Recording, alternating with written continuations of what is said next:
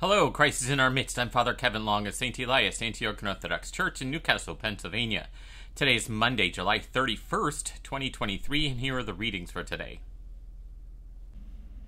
A reading today from St. Paul's first letter to the Corinthians, chapter 11, verses 31 through 34, and chapter 12, verses 1 through 6. Brethren, if we judged ourselves truly, we should not be judged. But when we are judged by the Lord, we are chastened, so that we may not be condemned along with the world. So then, my brethren, when you come together to eat, wait for one another. If anyone is hungry, let him eat at home, lest you come together to be condemned. About the other things I will give directions when I come. Now concerning the spiritual gifts, brethren, I do not want you to be uninformed. You know that when you were heathen, you were led astray to dumb idols. However, you may have been moved. Therefore, I want you to understand that no one speaking by the Spirit of God ever says, Jesus be cursed, and no one can say Jesus is Lord except by the Holy Spirit. Now there are varieties of gifts, but the same Spirit. And there are varieties of service, but the same Lord. And there are varieties of working, but it is the same God who inspires them all in everyone. A reading from the Holy Gospel according to St. Matthew, chapter 18, verses 1 through 11. Let us be attentive. At that time the disciples came to Jesus, saying, Who is the greatest in the kingdom of heaven? And calling to him a child, he put him in the midst of them and said, Truly I say to you, unless you turn and become like children, you will never enter the kingdom of heaven. Whoever humbles himself like this child, he is the greatest in the kingdom of heaven. Whoever receives one such child in my name receives me. But whoever causes one of these little ones who believe in me to sin, it would be better for him to have a great millstone fastened round his neck and to be drowned in the depth of the sea. Woe to the world for temptations to sin, for it is necessary that temptations come, but woe to the man by whom the temptation comes. And if your hand or your foot causes you to sin, cut it off and throw it away. It is better for you to enter life maimed or lame than with 2 hands or 2 feet to be thrown into the eternal fire. And if your eye causes you to sin, pluck it out and throw it away. It is better for you to enter life with 1 eye than with 2 eyes to be thrown into the Gehenna of fire. See that you do not despise one of these little ones. For I tell you that in heaven their angels always behold the face of my Father who is in heaven. For the Son of Man came to save the lost. Glory to thee, our God. Glory to thee.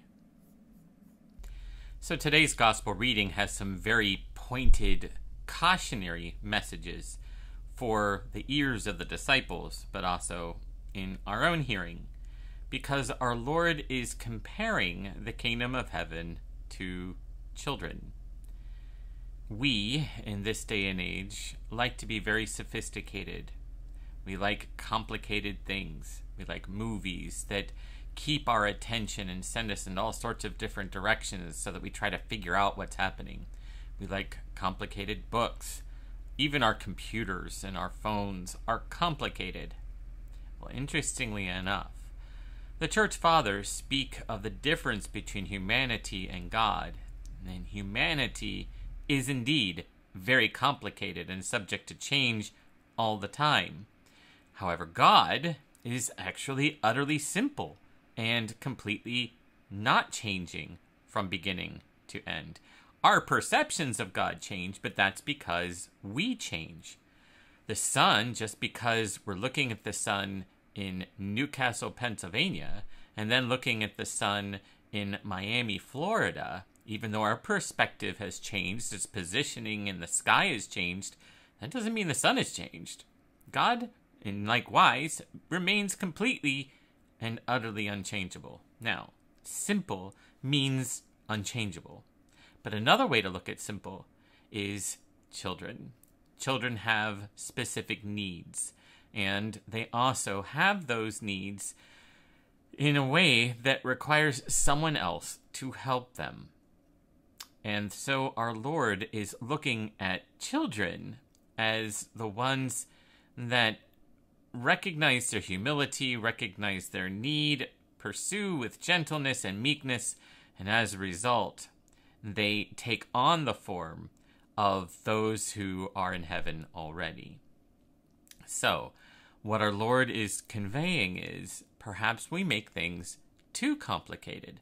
Perhaps our connivings, our contortions, perhaps these things are just a little bit overly complicated, and maybe things need to be simplified.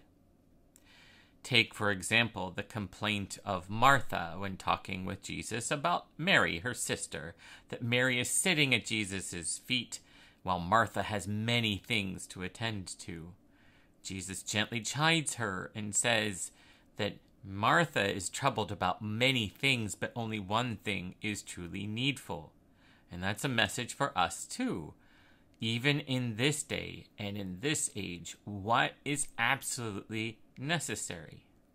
Well, I would hope that the answer would be a proper and holy and healthy connection between us and God. Because let's be honest, there's really nothing more important than that.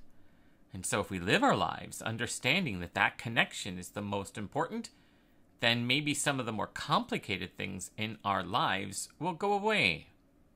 Okay, so more with the gospel today. He warns against someone that would cause a child to sin. If that person causes a child to sin, it would be better for him to have a very heavy weight, a millstone. A millstone is a great stone, a circular stone that grinds mill into flour. He'd better have a millstone fastened around his neck and be thrown into the depths of the sea. Goodness. And of course, the matters of temptations, because the world is saturated with them. All sorts of things to distract and to delay and to drive us away from the things that truly matter. What does our Lord say about that? If your hand or your foot causes you to sin, he says, throw it away.